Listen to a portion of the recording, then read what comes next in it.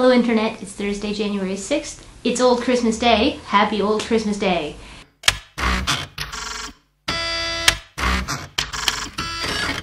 Okay, so since I got back to St. John's, it's been really fun, but also really busy, and I'm really tired. And this morning, I woke up at 8 and I looked at the clock and I considered the fact that I still didn't know where my camera was because I hadn't unpacked it yet, and I kind of went, eh. So I went back to sleep until I had to eat lunch and go to work at St. Joseph's. And then I got home and I ate food, and then I went to a white elephant party.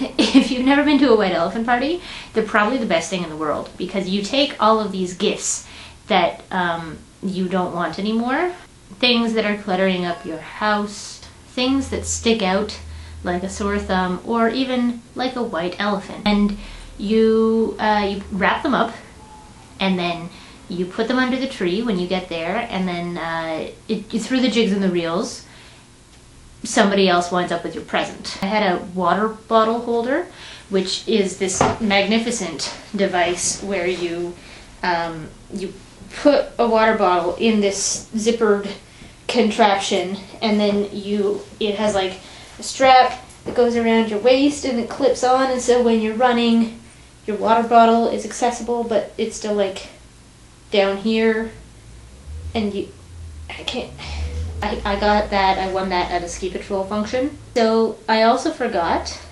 around Christmas time that sometimes teachers get presents, and also sort of forgot that I'm a teacher. And so some of my students' parents got me presents.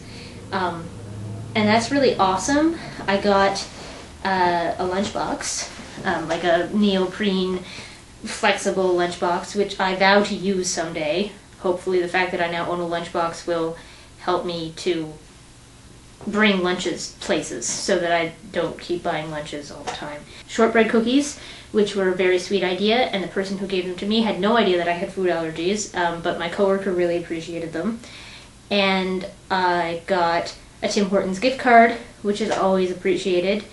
And I got this ornament. It's actually really pretty.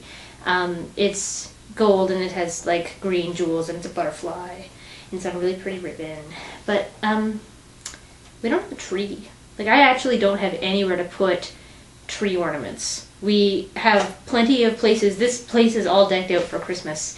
I'll see if I can show you a little bit later, but like, we have a bunch of ornaments, but we don't have anywhere to put tree ornaments because we have no tree. I put that very thoughtful gift into my my gift bag with the water bottle holder and pawned it off. And in return, I got this thing. It's so good. Hang on now, I'll show you.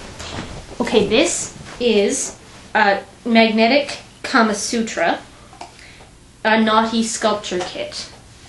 That's it. A naughty sculpture kit. It comes with your naughty little guide, which is sort of like a short, extremely abridged version of the Kama Sutra, with both location tips and little hints. And it comes with this, well, this is, I guess, the main event. It doesn't really come with it. This magnetic sculpture, which is composed of 69 little silver and gold women and men who you can stick to each other in suggestive ways. They're in various flexible positions. This one's my favorite. This person is doing a high jump. High jumping.